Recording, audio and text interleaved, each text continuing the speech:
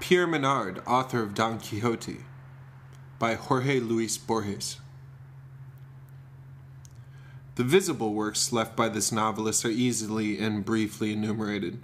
It is therefore impossible to forgive the omissions and additions perpetrated by Madame Henry Bachelier in a fallacious catalogue that a certain newspaper, whose Protestant tendencies are no secret, was inconsiderate enough to inflict on its wretched readers, even though they are few and Calvinist, if not Masonic and circumcised.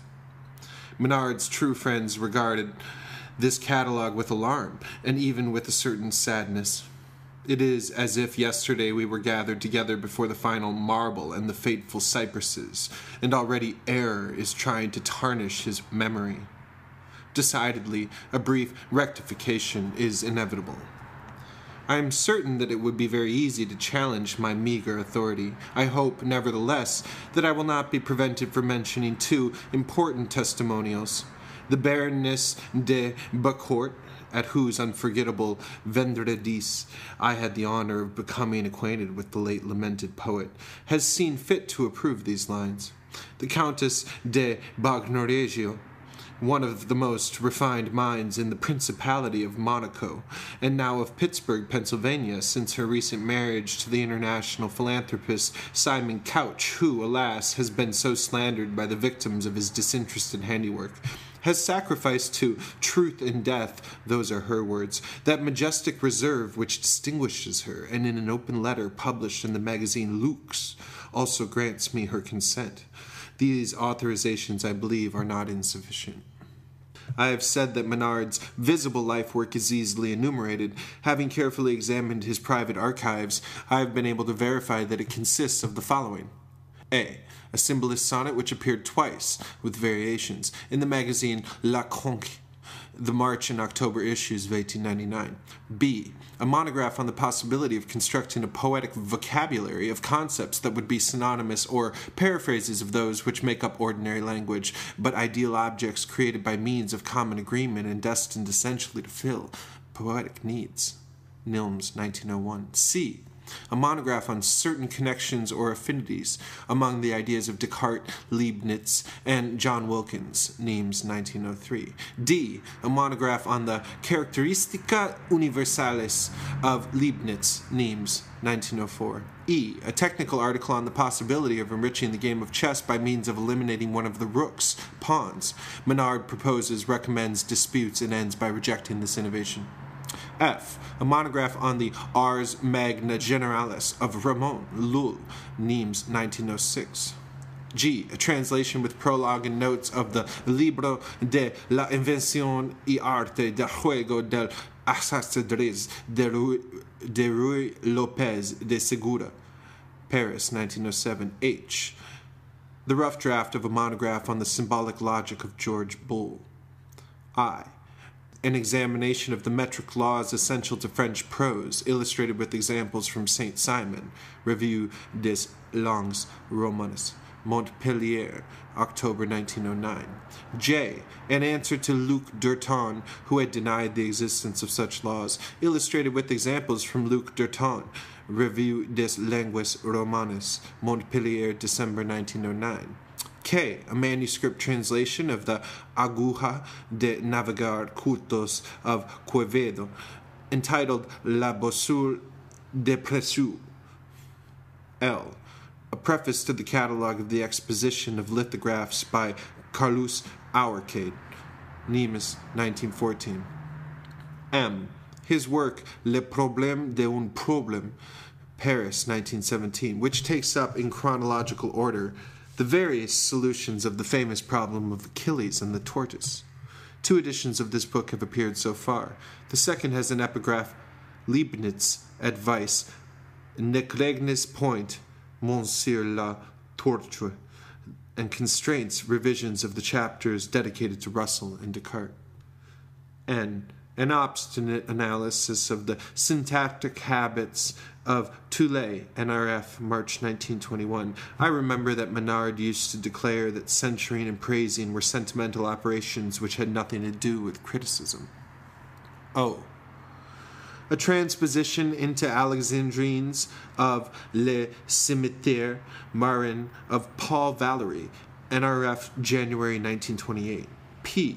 An invective against Paul Valéry in the Journal for Suppression of Reality by Jacques Reboul.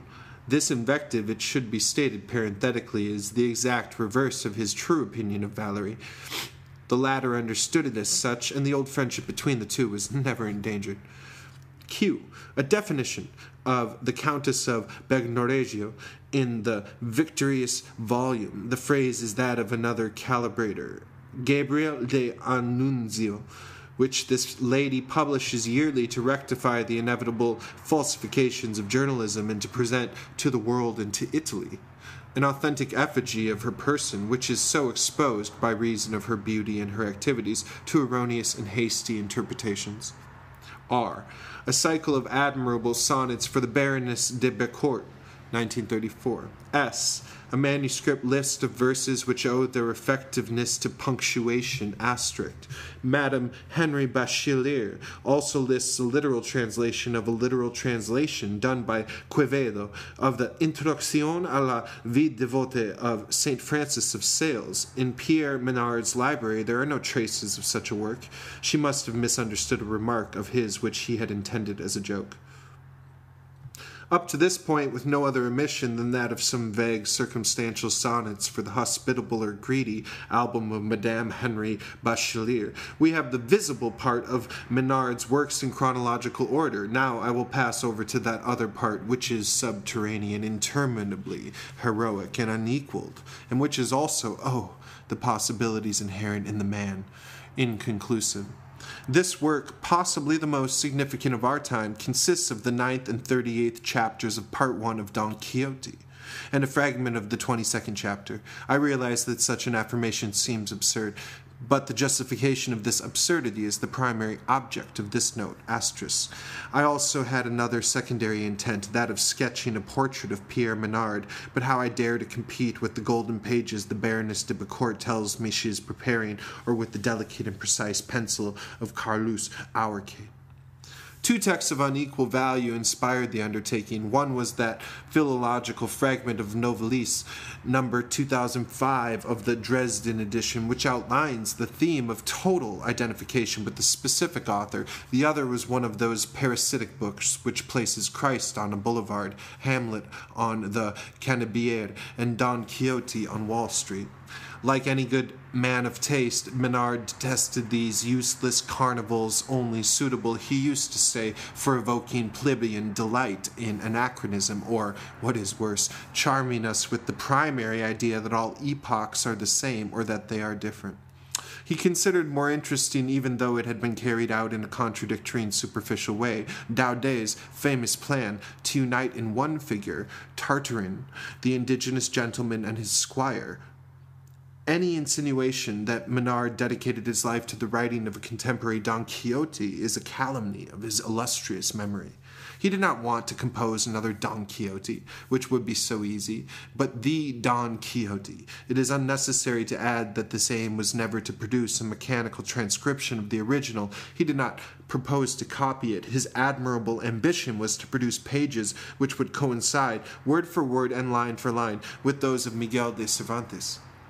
My intent is merely astonishing. He wrote me from Bayonne on the 30th of December, 1934. The ultimate goal of a theological or metaphysical demonstration, the external world, God, chance, universe, forms, are no less interior or common than this novel which I am now developing.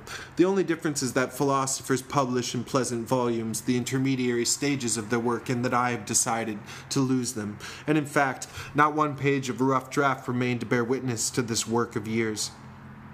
The initial method he conceived was relatively simple: to know Spanish well, to re-embrace the Catholic faith, to fight against Moors and Turks, to forget European history between 1602 and 1918, and to be Miguel de Cervantes. Pierre Menard studied this procedure. I know that he arrived at a rather faithful handling of the 17th century Spanish, but rejected it as too easy, rather because it was impossible, the reader will say. I agree. The undertaking was impossible from the start, and of all the possible means of carrying it out, this one was the least interesting.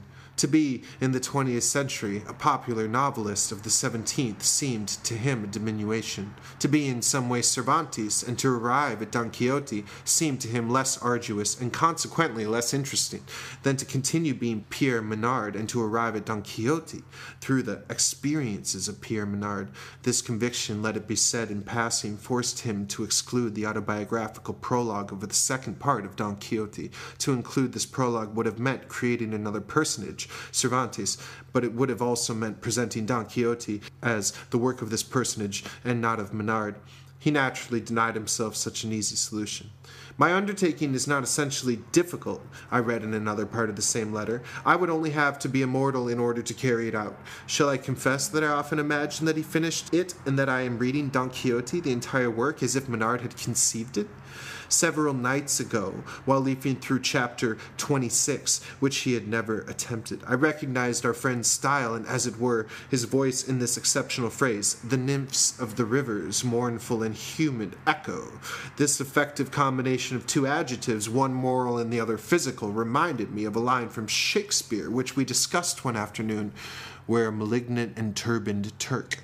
Why precisely Don Quixote, our reader will ask. Such a preference would not have been inexplicable in a Spaniard, but it undoubtedly was in a symbolist from Nimes, essentially devoted to Poe, who engendered Baudelaire, who engendered Mallarme, who engendered Valery, who engendered Edmund Test. The letter quoted above clarifies this point. Don Quixote, Menard explains, interests me profoundly, but it does not seem to have been, how shall I say it, inevitable.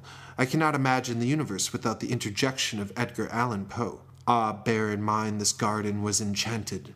Or without the Betu Ivre or the Ancient Mariner, but I know that I am capable of imagining it without Don Quixote. I speak naturally of my personal capacity, not of the historical repercussions of these works. Don Quixote is an accidental book. Don Quixote is unnecessary.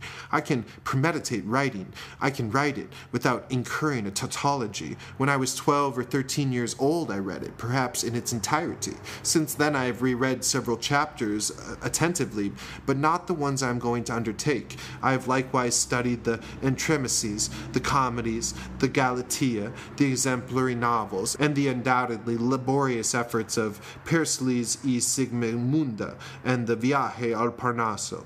My general memory of Don Quixote, simplified by forgetfulness and indifference, is much the same as the imprecise anterior image of a book not yet written. Once this image, which no one can deny me in good faith, has been postulated, my problems are undeniably considerably more difficult than those which Cervantes faced. My affable precursor did not refuse the collaboration of fate. He went along composing his immortal work a little à la diable, swept along by inertias of language and invention.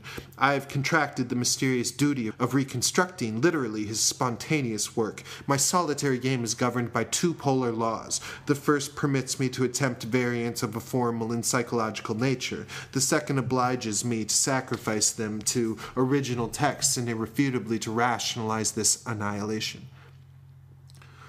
To these artificial obstacles one must add another congenial one. To compose Don Quixote at the beginning of the 17th century was a reasonable, necessary, and perhaps inevitable undertaking. At the beginning of the 20th century it is almost impossible. It is not in vain that 300 years have passed, charged with the most complex happenings, among them, to mention only one, that same Don Quixote. In spite of these three obstacles, the fragmentary Don Quixote of Menard is no more subtle than that of Cervantes. The latter indulges in a rather coarse opposition between tales of knighthood and the meager, provincial reality of his country. Menard chooses as reality the land of Carmen during the century of Lepanto and Lope. What Hispanophile would not have advised Matrice Barres or Dr. Rodriguez Loretta to make such a choice. Menard, as if it were the most natural thing in the world, eludes them. In his work there are neither bands of gypsies, conquistadors, mystics, Philip II's, nor auto de fe. He disregards or prescribes local color. This disdain indicates a new approach to the historic novel. This disdain condemns Salambo without appeal. It is no less astonishing to consider isolated chapters. Let us examine, for instance, chapter 38 of Part 1, which treats of the curious discourse that Don Quixote delivered on the subject of arms and letters. As is known, Don Quixote, like Quevedo in a later, analogous passage of La Hora de Toros, passes judgment against letters and in favor of arms. Cervantes was an old soldier, which explains such a judgment, but that the Don Quixote of Pierre Menard, a contemporary of La Tradition des Clercs, and Bertrand Russell should relapse into this nebulous sophistries. Madame Bachelier has seen in them an admirable and typical subordination of the author to the psychology of the hero. Others, by no means perspicaciously, a transcription of Don Quixote. The Baroness de Becourt, the influence of Nietzsche. To this third interpretation, which seems to me irrefutable, I do not know if I would dare to add a fourth, which coincides very well with the divine modesty of Pierre Menard, his resigned or ironic habit of propounding ideas which were the strict reverse of those he preferred. One will remember his diatribe against Paul Valéry in the ephemeral journal of the super-realist Jacques Reboul. The texts of Cervantes and that of Menard are verbally identical, but the second is almost infinitely richer. More ambiguous, his detractors will say, but ambiguity, it a richness. It is a revelation to compare the Don Quixote of Menard with that of Cervantes. The latter, for instance, wrote Don Quixote Part 1, Chapter 9, La verdad, cuya madre es la historia, emulia del tiempo, depósito de las acciones, testigo de lo pasado, ejemplo y aviso de lo presente, advertencia de lo porvenir. Truth, whose mother is history, who is the rival of time, depository of deeds, witness of the past, example and lesson to the present, and warning to the future. Written in the 17th century, written by the ingenious layman Cervantes, this enumeration is a mere rhetorical eulogy of history. Menard, on the other hand, writes, La verdad, cuya madre es la historia, emulia del tiempo, depósito de las acciones, testigo de lo pasado, ejemplo y aviso de lo presente, advertencia de lo porvenir. Truth, whose mother is history, who is the rival of time, depository of deeds, witness of the past, example and lesson to the present, and warning to the future. History, mother of truth. The idea is astounding. Menard, a contemporary of William James, does not define history as an investigation of reality, but as its origin. Historical truth, for him, is not what took place, it is what we think took place. The final clauses, example and lesson to the present and warning to the future, are shamelessly pragmatic. Equally vivid in the contrast in styles, the archaic style of Menard, in the last analysis, A Foreigner, suffers from a certain affectation. Not so that of his precursor, who handles easily the ordinary Spanish of his time. There is no intellectual exercise which is not ultimately useless. A philosophical doctrine is in the beginning a seemingly true description of the universe. As the years pass, it becomes a mere chapter, if not a paragraph or a noun, in the history of philosophy. In literature, this ultimate decay is even more notorious. Don Quixote, Menard once told me, was above all an agreeable book. Now it is an occasion for patriotic toasts, grammatical arrogance, and obscene deluxe editions. Glory is an incomprehension, and perhaps the worst. The nihilist arguments contain nothing new. What is unusual is the decision Pierre Menard derived from them. He resolved to outstrip that vanity which awaits all the woes of mankind. He undertook a task that was complex in the extreme and futile from the onset. He dedicated his conscious and nightly studies to the repetition of a pre-existing book in a foreign tongue. The number of rough drafts kept on increasing. He tenaciously made corrections and tore up thousands of manuscript pages, asterisks. I remember his square-ruled notebooks, the black streaks where he had crossed out words, his peculiar typographical symbols, and his insect-like handwriting. In the late afternoon he liked to go for walks on the outskirts of Nimes. He would take a notebook with him and make a gay bonfire. He did not permit them to be examined, and he took great care that they would not survive him. It is in vain that I have tried to reconstruct them. I have thought that it is legitimate to consider the final Don Quixote as a kind of palimpsest, in which should appear traces, tenuous but not undecipherable, of the previous handwriting of our friend. Unfortunately, only a second Pierre Menard, inverting the work of the former, could exhume and resuscitate these Troys. To think, analyze, and invent, he also wrote me, are not anomalous acts, but the normal respiration of the intelligence, to glorify the occasional fulfillment of this function, to treasure ancient thoughts of others, to remember with incredulous amazement that the Doctor Universalis, thought, is to confess our language or barbarism. Every man should be capable of all ideas, and I believe that in the future he will be. Menard, perhaps without wishing to, has enriched, by means of a new technique, the hesitant and rudimentary art of reading. The technique is one of deliberate anachronism and erroneous attributions. This technique, with its infinite applications, urges us to run through the Odyssey as if it were written after the Aeneid, and to read Le Jardin du Centaure by Madame Henry Bachelier as if it were Madame Henry Bachelier. This technique would fill the dullest books with adventure. Would not the attributing of The Imitation of Christ to Louis Ferdinand Céline or James Joyce be a sufficient renovation of its tenuous spiritual counsels? Nimes, 1939. Translated by Anthony Bonner. Narrated by Joseph Voelbel.